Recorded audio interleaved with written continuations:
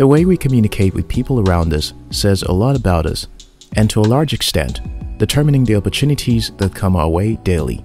As an entrepreneur, you'll meet a lot of people, communicate with them, and do business with them. However, the extent to which you'll succeed depends on how active your communication is, whether verbal, written, or body language. Communication is one of the most important parts necessary for running a business. At some point, you'll need to communicate with investors, your customers, your team members or employees, etc. To do an excellent job, however, you need to learn how best to communicate. In this video, I'll share with you 7 communication skills every entrepreneur needs. If you're new here, consider subscribing so that you don't miss out on exciting videos like this. 1. Identify body language. I'm assuming you've heard about the importance of paying attention to the nonverbal part of communication times without number. The real question, however, is how much attention do you pay to yours? The truth is that not only will people judge you and your business by the things you write and present, but also by your look, even without speaking. They'll judge you by your posture, appearance, handshake, and dozens of other signals that are processed unconsciously. How do I know this? We all do it. For instance, haven't you ever met a person before and said something like, "Oh, he didn't look professional. I'm not sure I want to do business with you." You see, that's human behavior. We tend to judge people's unspoken actions way before we listen to what they have to say. So it is essential to learn how to pass across the right message without even saying it. As an entrepreneur, it is important to master your nonverbal language so that you can get your message across in the right way, command a room when you want to, persuade and market to others efficiently, and much more. For instance, looking into others' eyes while communicating indicates confidence. Sitting or standing straight shows that you're attentive to the discussion. Keeping your hands out of your pocket suggests respect. One UCLA study suggested as much as 55% of the meaning in face-to-face interactions is conveyed non-verbally. So, not only should you work on analyzing some specific cues like posture and the likes, but also work on practicing awareness of your body language. Mastering body language can allow you to command a room. 2. Listen deeply. As important as this communication skill, listening is, most of us struggle with it. Sometimes it's not because we are uninterested in what the other party has to say, but there are 1,001 distractions around us. For instance, our cell phone. Sometimes we're either superimposing a meaning on what's being said before we allow others to finish, or are too busy preparing the perfect response. We fail to listen deeply enough to figure out what the actual problem might be. The result of not being able to decipher the real problem is that we will be unable to provide the best solution to deal with it. Think of it this way. As an entrepreneur, your work is to figure out one of the many problems of the people around your community and offer the best solution possible. However, if you don't listen deeply enough to figure out the exact problem, how will you come up with the best solution?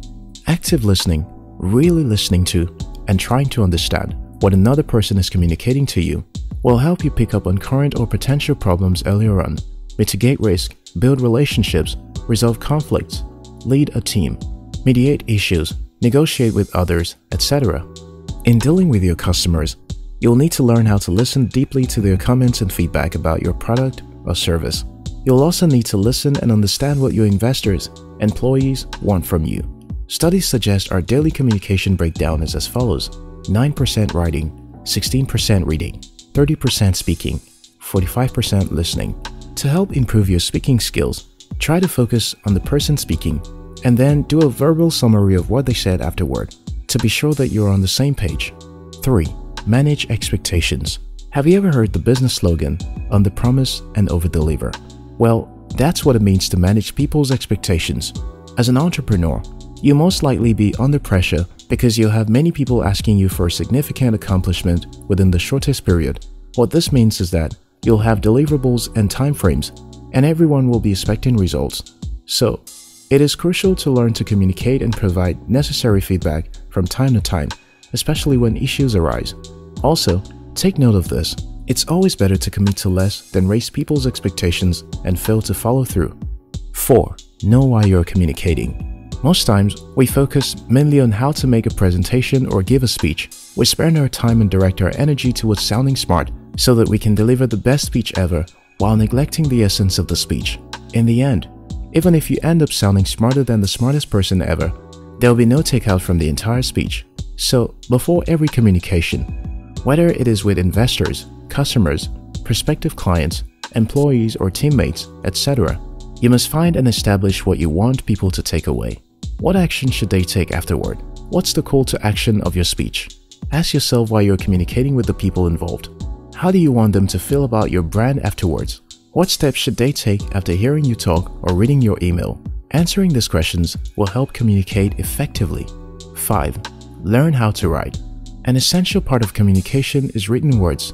Much of the communication business is done via writing, whether through emails, in reports, in letters, in blogs and articles, in books, on text messages, on social media posts, or in other relevant formats.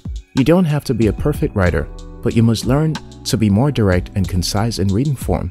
It is also important to learn how to minimize errors so that you have fewer chances of people misinterpreting your words. The truth is that your writing skill can sometimes determine whether people will want to discuss with you or not.